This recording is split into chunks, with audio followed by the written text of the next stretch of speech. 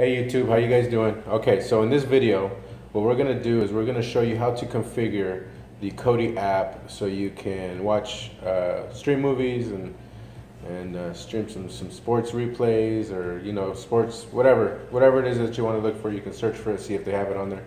So this is the Kodi app. Now, if you're wondering how we have this screen on our Firestick, it's with a program called Firestarter, if you see up in the left-hand corner. And I show you how to put that onto the Firestick on the previous video that I made. So make sure you look at that video first if you don't know how to get to this point. So if you want to get to the home screen, the regular Amazon home screen, you would just click right here, Fire TV Home, click on that, and you can see that you just have the regular Fire Home place. I really suggest in this app section to get the game Fibbage. If I didn't already tell you guys to get that on the last one. It should be in the highlighted area. So it's right here. Download that. It's free for the month of November in 2015. Okay. So now every time I hit the home button on my remote, it takes me to this screen again. Okay. So we're going to go to Kodi, and this is what we see on Kodi when we first launch it. So we're going to go all the way to the right where it says settings. System, and then we're going to go to File Manager. So in the File Manager, we're going to go ahead and add source here. And it's asking us to put in a path or a website, basically, to access. So we're going to put HTTP. And I'm going to type this in so you guys don't have to wait. And I'll come back once it's all typed out. Okay, so I have it all typed out. It takes a while because of the remote, the Amazon Fire Stick remote. It kind of makes it a little difficult because you have to navigate through this keyboard and find all the letters. So this is what you want to type: http://fusion.tvaddons.ag. To access the dot, you're going to have to go into here, and you can also see the / here. So just in case you can't find that, that's where it's at. All right, so we're going to go ahead and hit done. And then we're going to click down here, and we're going to label this media source. And we're going to label it Fusion for the purpose that it just makes sense. That's where we're accessing. You can actually name it whatever you want, but I suggest just naming it Fusion. That way, in case you ever need to access it again, you can. Click OK there, or done. Click OK down here. And now you have the source here on the left. You can see, just to make sure, you can click on Fusion here. And if you see something like this, then you typed in the website correctly and everything's working fine. So let's back out of this. And we're going to still be in systems here, but now we're going to go to settings down here, and we're going to click on that and go to add-ons, shortly third to the bottom. And right here on this page, you're going to want to go to install from zip file. Click on that, and there we see Fusion. This is why you want to label it Fusion, because it's easy to remember and easy to access. So we click on that here, and we're going to go to start here. And in Start here, we're going to go all the way to the bottom and download the plugin.video hub wizard. So click on that. And you see on the bottom right corner, it says config wizard add-on enabled. So we're going to back out again, back out one more time. And now let's go left to programs. So we're going to click on programs. And once you click on programs, you're going to go to program add-ons right here. So go down one and click on config wizard. It's pretty straightforward. Okay, now here you can see different options. We will definitely want to click on the Fire TV option. It's going to configure the Kodi app to basically function well with your remote and this particular device, which is the Fire TV. So we're going to click on that. And it's asking me to replace or customize. Yes, that's fine. And it's going to be downloading. So I'll be back as soon as this is done, because it's going to do it's going to download and then go to another window and do some sort of extracting of a file. Kind of takes some time depending on your network connection. So I'll be right back. Okay, here we go. So actually, right after it downloaded, it just exited and came to this particular screen here. So you should see this now after you have selected on that. It's saying installation complete and tvaddons.ag. So just click OK.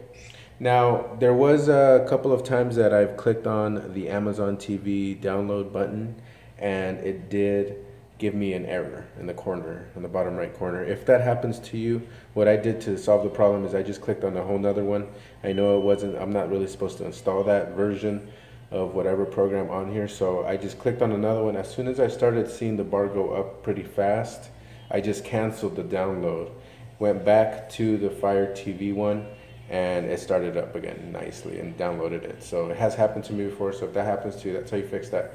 Okay, so here's your Kodi. So something that you can do here, you go to music, videos.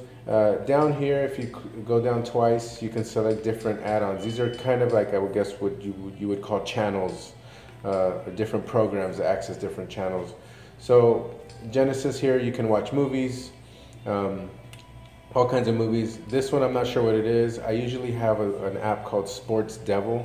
So I'm going to teach you actually how to get Sports Devil onto here, because that's one of my favorites. And then these are the three I like as well. So these two are for movies right here. One channel, Nice Films, and Phoenix is for sports. But I like Sports Devil. So if you ever want to access your add-ons that you currently have installed, are all of these here. These are all different channels that you can access, different genres and specific things. So Sports Devil is one that I like. It plays videos of different sports streaming sites, like First Row Sports. If you've ever seen that, you can access that through here, which is pretty cool. So how do I get this on my home screen? So I'm going to back out, and we are going to go over here to System. Okay. Now in System, I'm going to go to Settings, and under Settings, there's this first link right there is Appearance. I'm going to click on that. And then here, you can see that I'm highlighting Skin. Well, in Skin, you want to go to the right, and then go down, and then click Settings right here. Hit Settings here, and you can see Add-on Shortcuts here. Okay, so I don't know why they didn't make this easier to access, but that's okay. We found how to get to it. So you can see that these are the ones that are showing on that home screen right now. So I want to change this one because I've never used it, don't know it, don't really care for it at the moment. So I will click here, and I should see the list of all of those add-ons that I have. And I'm going to go down to Sports Devil because that's the one that I wanted to have right here. So here's Sports Devil. I'm going to click on it, and it's listed, so I can just back out of this, back again, and go over to Videos, and there I see Sports Devil. Okay, so that's pretty much it, guys. Your Fire Stick should be ready with all of this on here. Now when I hit the home button on my remote, I actually get to this point right here.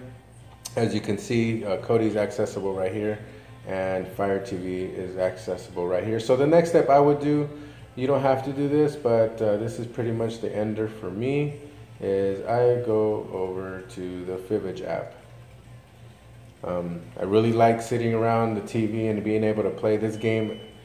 Gives you the ability to connect your phone to the TV and the Fire Stick in some way that it makes it an interactive thing for everyone to be able to play a game while sitting on the couch. So it's pretty fun, and it's really funny, really creative. I would suggest download that. And if you don't want to wait for this download, actually we'll come back for you. Okay, so that finished downloading and then installing. So I'm going to click on Open. I'm going to show you guys a little bit about this. There's really nothing else. I'm just kind of showing you how to use the Fire Stick in some way that I like to. So here it is. Okay, so one thing that I want to do is, let me lower this.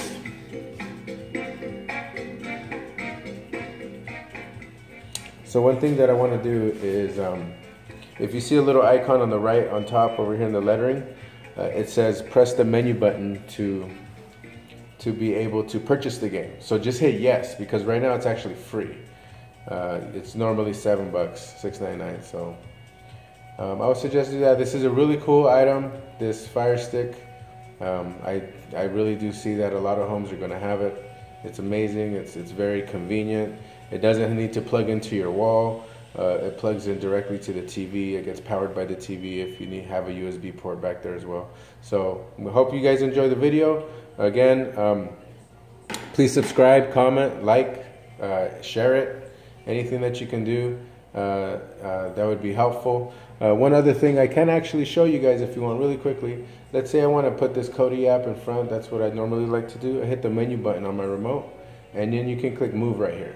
And then you just move it right there. So I usually like to put this and this right there, and now I can add this. So if you download Netflix as well, you can get Netflix on here, which is the Fire TV home place, and you can see it down there. You just click Netflix and download this Netflix. So that's pretty much it, guys. Thank you so much for watching. I hope to see you in the next video.